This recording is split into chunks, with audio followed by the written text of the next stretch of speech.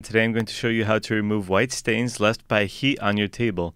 So you're probably watching this video because you put a hot plate down or a hot dish down on your table and later realized that it left behind this white foggy stain. Your table is far from ruined, and today I'm going to show you how to remove that stain. There are several tips and tricks on how to get rid of these online, including hair dryers and various other heating elements, but the one that worked best for me was actually using an iron and a towel.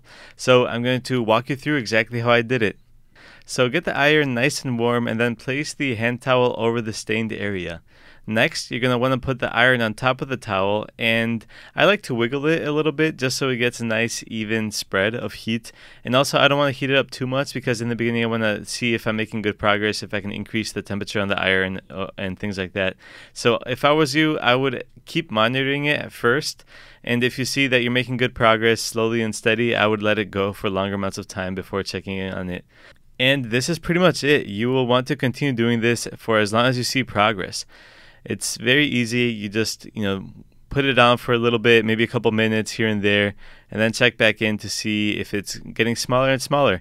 And in my case, it did get smaller to the point where it is completely gone at the end, and I'm very happy with the results. As you can see here, I only did it on one side, and it is like a complete before and after. The other side is still completely white, and the original side is just like it was before. So now I'm going to go and tackle the other side too.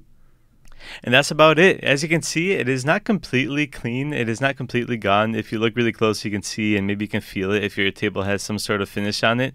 But from the camera, you cannot tell at all. It looks completely how it did before.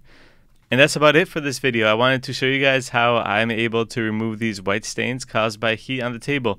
And this is a great reminder in the future to use heating pads so you don't end up in this situation. But I'm not going to blame you for ending up where you are currently. So, yeah.